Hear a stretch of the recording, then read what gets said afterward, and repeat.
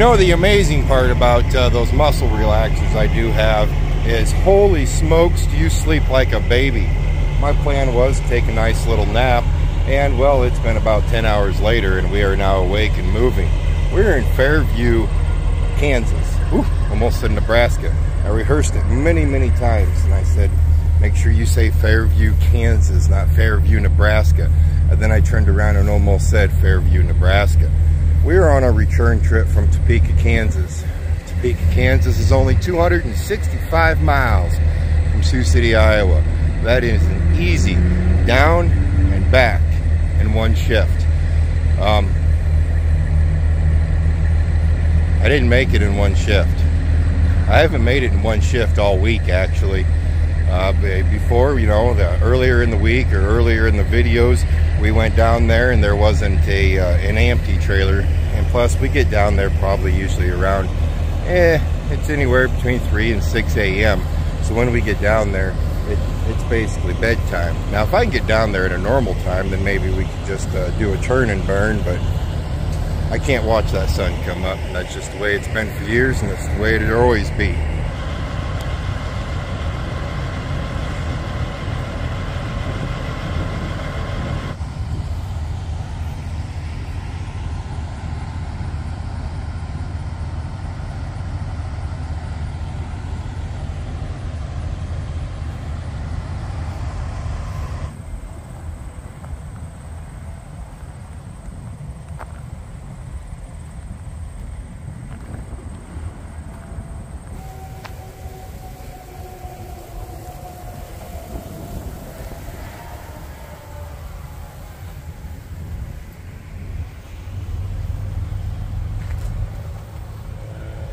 I've always wanted to get my dad something like that. The pickup, not so much. I'd like to keep him in a crew cab for his old farm pickup. We always call it that F-250, that Super Duty you guys always see. The one that's all beat up. He uses that out at the farm. No, we don't have a farm, but he uses it for when he's planting food plots or building hunting blinds and stuff like that. Well, that service box would work a heck of a lot easier for him than a normal standard box. He wouldn't have to crawl up in there or do anything. Unfortunately, I cannot find a box like that for his truck. He's got a 2000 Ford F-250 Super Duty. It's got, I think the box on it is 6 foot or maybe 6.5 foot. I don't know if a normal 8 foot utility bed would work. That's all I can find. I can't find any built for a 6 foot bed, because I'd be fine just replacing his bed on there with that utility box. It'd work out a lot nicer. Alright, well, we have a few miles to go till we get back up to Sioux City. The wagon we have behind us is empty, and we are going to take it up to the city and drop it off.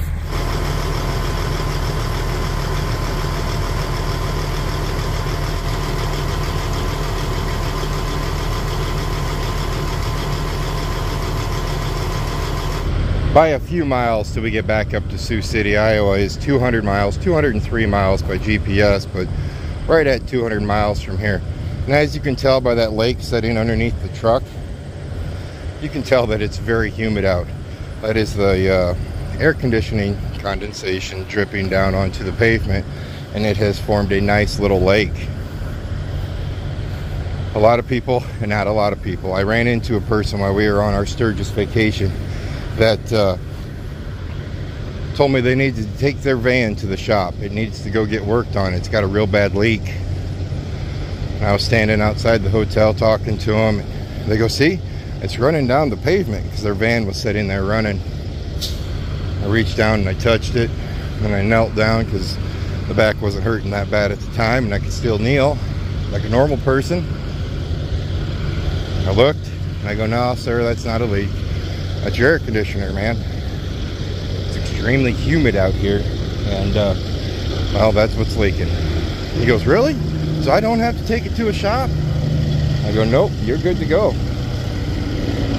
He goes, man, I had an appointment all scheduled with them tomorrow morning. That's why I'm at this hotel here. And you're telling me that's just my air conditioner? I go, yes sir, that is your air conditioner.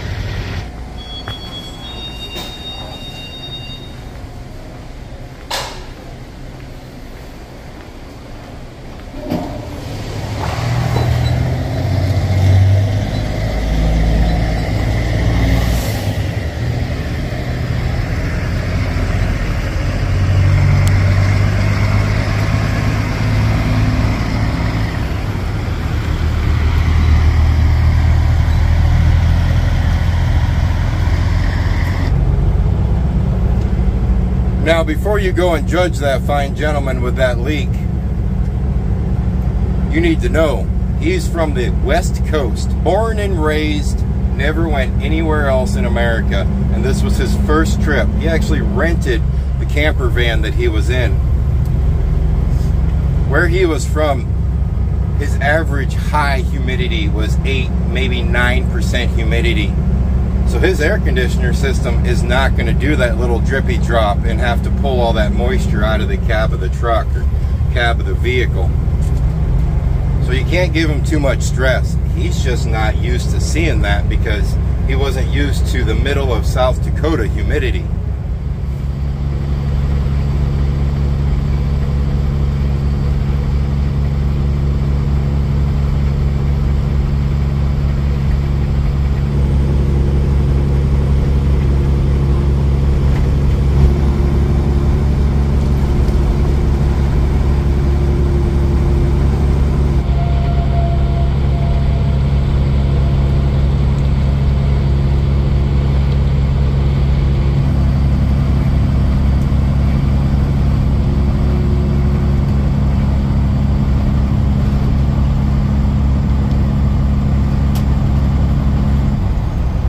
Right now we're pulling into Ottawa, Iowa. This is the good part about running these Topeka loads back and forth is I go right past the home base. Ottawa's only about 30 miles from where I live, 25 miles actually. I'm gonna meet up with the family here and we're gonna have ourselves a little Mexican. And then we'll get back on the road and keep on doing some trucking. First we gotta make it through this landmine here. Not too sure how deep these holes are. This truck stop used to actually be privately owned. And no, the holes weren't much better, but they were better than what they were when Petromart took it over.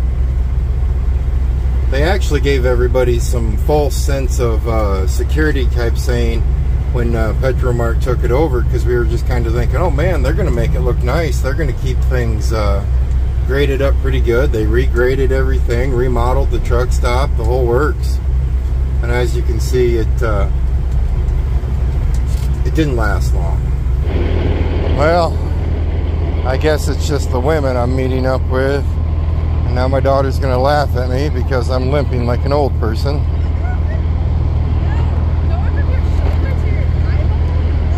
Dude, you're both broken. I swear, I got a broken family.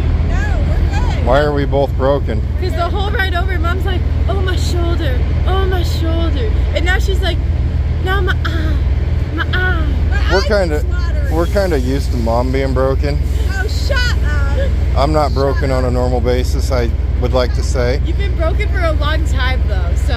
How'd your Explorer end up at the shop today? What? Did they fix your Explorer while it was at the shop today? It didn't go to the shop. Why didn't it go to the shop? Because you forgot, and then I forgot, and nobody remembered. You chew very loudly. Like, please stop eating chips, as in that loud. This is insanity. Yeah, you're eating quietly now. I'll eat right in your ear. No more chips for you. I can't take anymore. Well, now we get the fun of trying to weasel out of this parking lot. I can't be the only one that can't do crunching. The chips, I inherited that from my dad. You were never allowed to eat an apple or anything that crunches anywhere near Dad when I was a kid. He lets my kids, his grandkids, eat whatever they want to around him with no fear at all. Me? No, I didn't get to grow up that way. But yet then there's my lovely wife, Gordon. She can seriously make a banana crunchy somehow. I don't know how she does it, but that woman crunches a lot, and it will drive a man completely insane. That's all I got to say about that. Now that we have our food in us, we're going to continue our trip up to Sioux City, get this trailer dropped off, and prepare ourselves for yet another trucking adventure. It's going to be weird when my little girl moves away to college. It's going to be darn weird. It's just going to be me and Warden. My son is in that stage where I just don't think he likes us much, which is understandable. He's a teenage boy. So we're almost going to be like empty nesters, really, if you think about it.